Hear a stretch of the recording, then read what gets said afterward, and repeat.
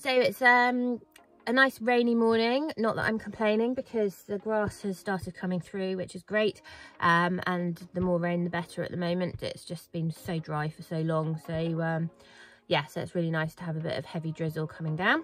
And today I am taking Il Forbio, otherwise known as Elf, to the vets to have his dental checkup. So when I first got him, it was in lockdown. My dentist friend came over to check his teeth, and he was very, very wary about having his mouth touched, and she did notice that he had an unerupted wolf tooth that she thought would need to come out, but because it was lockdown, the vets weren't doing anything other than emergencies, so it took quite a long time for me to be able to book him in to actually get that looked at properly at the vets where they've got the stocks, and he could be sedated to really get a good look at it. So he lived with it for quite a while over lockdown and was quite sort of busy in his mouth, and he was getting more and more fussy about the bridle going on. So it was really great when I was able to finally take him into the vets and get that looked at. It was not a very nice treatment for him, because when he went in, they sedated him, and it turns out he's very, very resistant to the sedative. So he ended up having quite a lot of doses of sedative, and they got halfway through trying to remove this unerupted wolf tooth, and then the vets rang me and said they wanted to keep him in overnight because they were worried that if they kept giving him more sedative he could colic. So he ended up staying in overnight unexpectedly, so that they could then resedate him the next day and get the rest of this tooth out. So it was all a bit of a palaver, and he didn't get them rasped as much as he might have done on a normal appointment, because, you know, all the focus was on trying to get this horrible embedded unerupted wolf tooth out.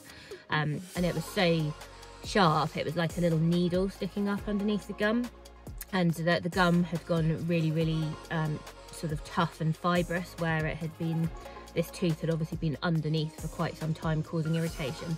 So yeah, I was really glad we got that out, and I'm hoping today they'll be able to give him a really good rasp and get any sharp edges off, and hopefully that's going to improve him in the mouth, because yeah, he is still quite fussy in the mouth. So I'm hoping this is the next step to making him a bit more comfortable.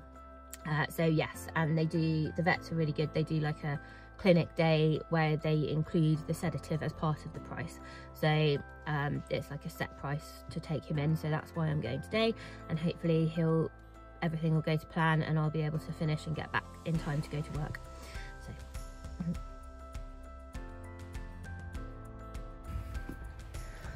So I just got to the field, and they've done this again.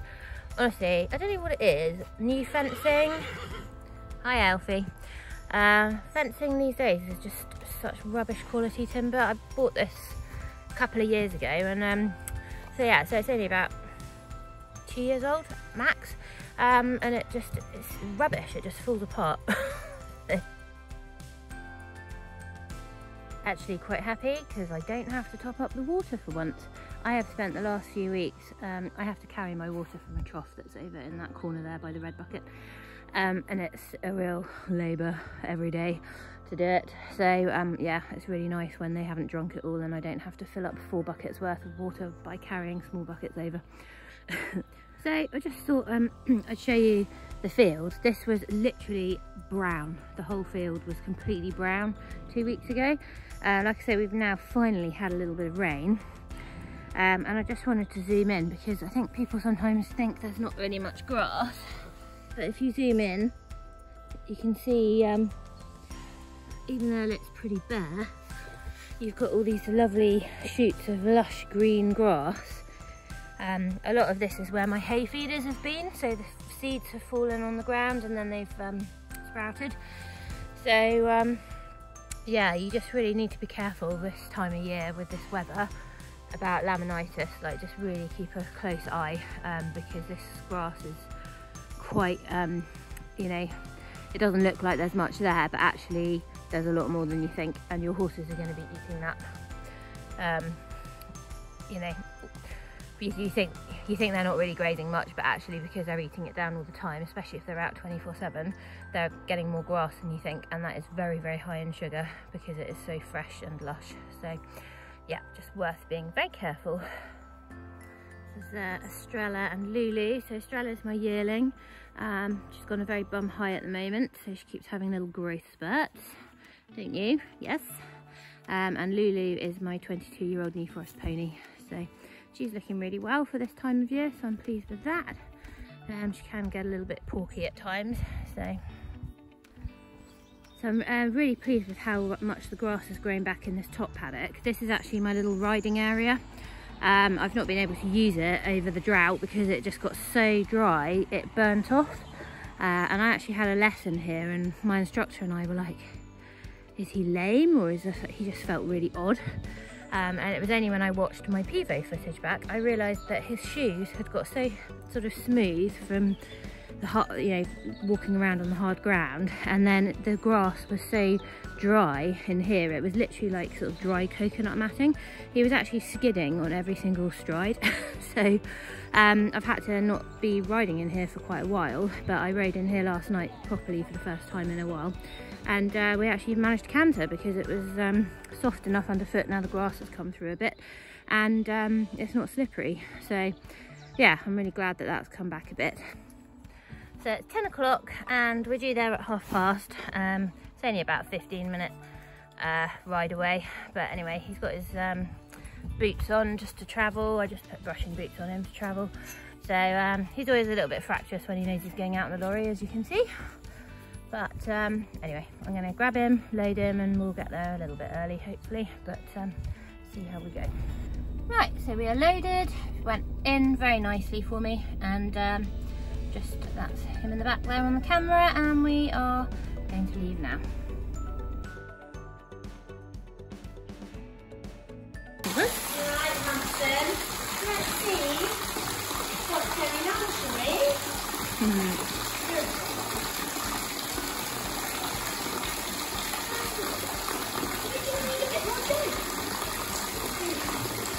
Yeah, he was looking really sleepy a second ago, and now he's suddenly woken up again.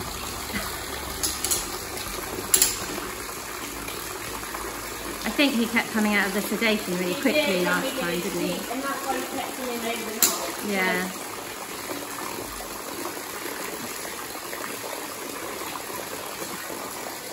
A little bit sharp, but nothing too...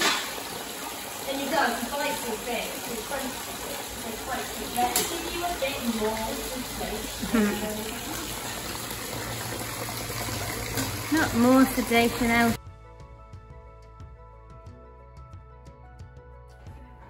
Looking a bit sleepier now.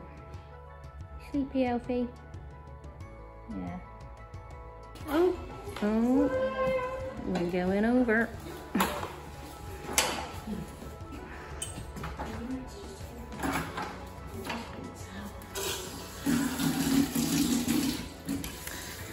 So what's this to do? Just to get rid of any particles of hay, or? Yeah, absolutely. Just to get rid of any food that's still in his mouth that he's saving for later, just so we can get a proper look Yeah.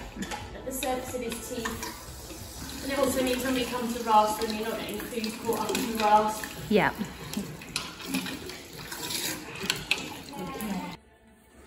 Just got a slight sore or bit in his cheek where his noseband goes. So he's just obviously caught that cheek in between his teeth at some point. Or it could be this time of year from the fly hat. Right. So obviously that's where the Velcro goes. So often they're just slightly more restricted that way. Ah, so okay. Catch their cheek. Where is that, up towards the top hinge of the gag?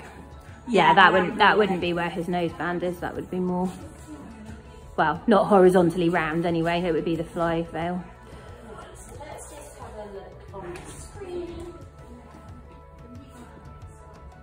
So when we're looking at these teeth, we're looking at the surface teeth, we're looking at the infundibulum, which are the cream coloured areas. Yeah. One at the front and the back of the teeth, the rostral and caudal infundibulum, and then we're looking at the dark brown areas, which are the pulps. So they should be, there's about 5 per tooth. Pulps, we have an extra one on the front tooth and an extra one on the back tooth. And we're just checking that there's no cavities in any of those pulps that would indicate the tooth, that pulp was dead, or the tooth potentially is infected. Yeah. We've got problems going on, so we've still got a little bit of food there. And then we're just looking at the cheek, so that's an enamel point. This is the enamel that they use to chew with and grind their food. But in horses, where they're fed on lovely soft pasture and soft food, they don't wear away as much. And also we then strap bridles onto their heads, nose bands and things, which can push the cheeks up against these enamel points and cause rubs and sores. So it's those enamel points that we're rasping away, or just profiling so they don't do, but we've got no ulcers. Good set of teeth, arcade 1, move to arcade 2. We've got a slight wear. This pulp is slightly lighter in colour and the front of the teeth is slightly smoother, and that's where he plays with the bit. Okay, so that's where he's grabbing it and wearing it away a bit. Right, okay. Yeah, we're just looking at these lovely, normal, creamy coloured infundibulum. We can get cavities developing those, and that's when we advise that we do restorations and fillings to reduce the chance of those teeth fracturing and those cavities getting bigger. So would you maybe advise a change of bit shape, or is that just something that's going to always... So you could use a softer metal. You can see on this side these sharper enamel points that will rasp the profile. But they're not causing any problems on the cheek yet. Right, okay. But if you'd left it another 6 months, yeah, they'd be that would be rubbing sharp and okay.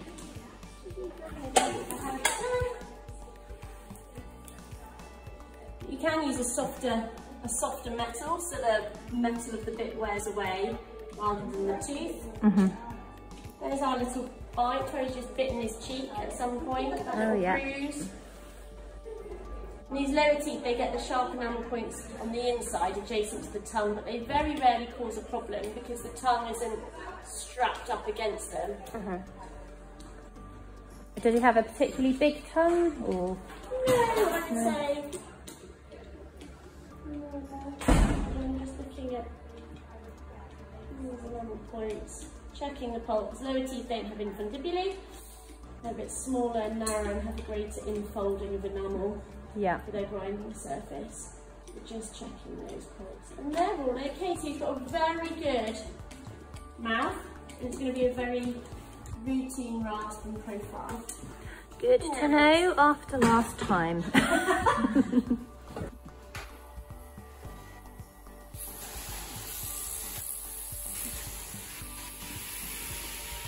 I know how he feels because I just had a wisdom tooth out about 3 weeks ago as well. So. Did you? Yeah. And they're local or GA? Oh, just local, yeah. It's only one of the top ones. I know some people are in wisdom teeth taken out, they're in full GA. And... Oh no. No, I was like fine by the next day. Right, Hampton.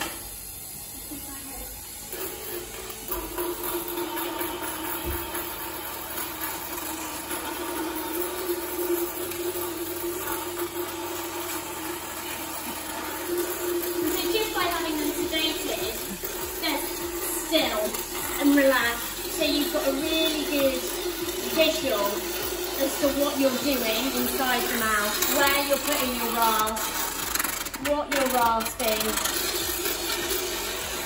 His jaw isn't tense, muscles aren't tight, and you just do a lovely, whereas if they're unsedated, depends on the horse. Some horses are very good. They're quite happy to have their teeth rasped and sedated. Yeah. And that's great. But I love that right here. His head will be up high. He'll be chomping on the bit, on the gag plate.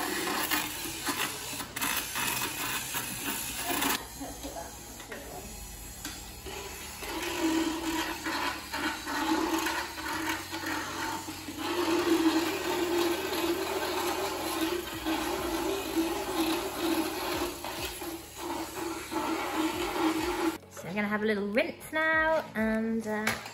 I was going to say, and it was a very routine rasp, needed doing. There's enamel points needed reducing down, but nothing dramatic, so it can be ridden tomorrow. Okay, good.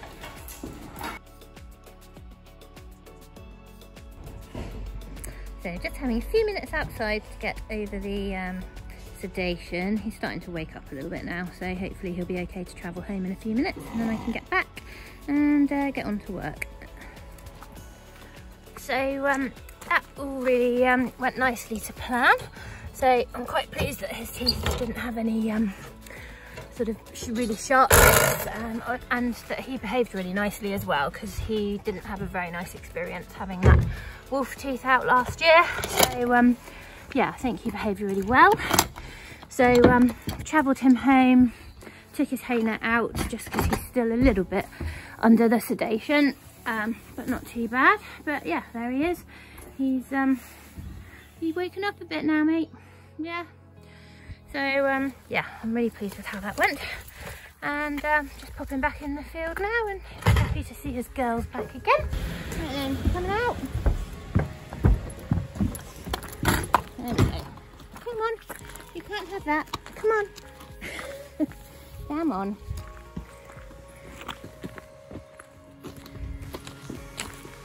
And there the girls, they're waiting for him to come back in. You've been a good boy, haven't you? Yes. So I really hope you enjoyed coming along with us for that little vet appointment. I'm very pleased with how it went. Elf was very well behaved. I was worried after last year with this horrible tooth extraction that he was going to be quite stressy about it, but the 2 doses of sedation worked nicely and he behaved very calmly actually, so I was quite pleased with that, because I know the girls really struggled with him last year with this tooth extraction. He just was very guarded about having his mouth touched, and even with the sedative he just, you know, wasn't happy about it. So he did really well today, or yesterday should I say. Yeah, I'm really pleased with how the team dealt with everything as well. The vets I use are really great. They always do a fab job, and I always trust them. If I ever need to leave my horses there for any reason overnight or whatever, I know the vet nurses are all absolutely lovely as well, and they treat the horses so nicely. So I'm always, you know, indebted to them and happy with the treatment that I get there, and that the horses are well looked after. I just wanted to point out, with dental treatment, just check your insurance policy. Dental treatment is generally not covered on insurance policies because it is deemed to be an existing problem.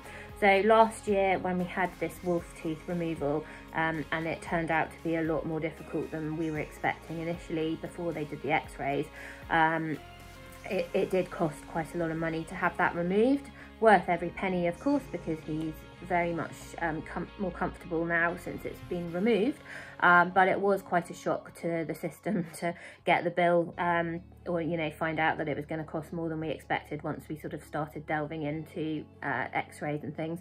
So I would really recommend, I know everyone's struggling for money, I'm struggling for money as well, but if you can put a tiny little bit of money aside in a different account or something every month, just if you aren't covered for dental treatment on your insurance policy, it's always good to have a little bit of spare savings tucked away for something like that, because, you know, if your vets aren't willing to do a payment plan, or you don't have a credit card you can put it on, then, you know, you're a bit stuffed. So yeah, I'd really recommend trying to put a little bit aside if you can afford to, just for any emergencies like that that your insurance might not pay out on.